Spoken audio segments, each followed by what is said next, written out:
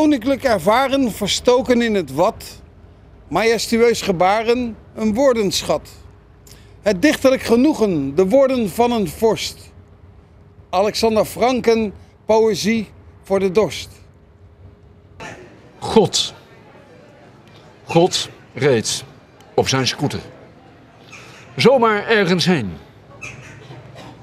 Hij had een eeuwigheid de tijd en de wind, die had hij mee. Dag 2. Plots moest hij urineren, wat God vol overgaven deed. En toen hij uitgewaterd was, was God omringd door zee. Dag 3. Na een tijdje dobberen wou God wel graag aan land. Dus hij verhief vanuit het niets het Scheveningse strand. Dag 4.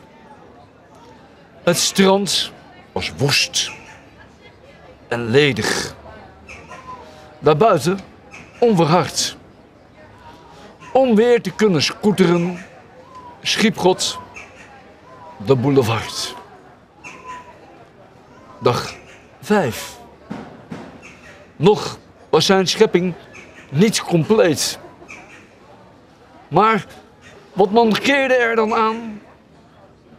Na heel lang wachten op zijn bier, wist God, de Scheveningse man.